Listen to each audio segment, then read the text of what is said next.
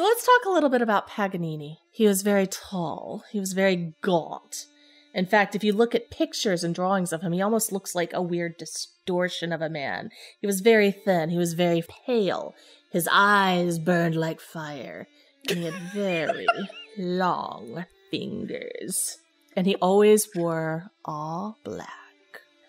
And the legend has it that Paganini achieved his virtuoso talent through a deal with the devil.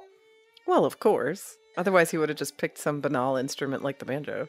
People who went to performances of his said that strings would break and yet he could still play on them. That lightning struck his bow by the devil's will, and yet he still continued to play.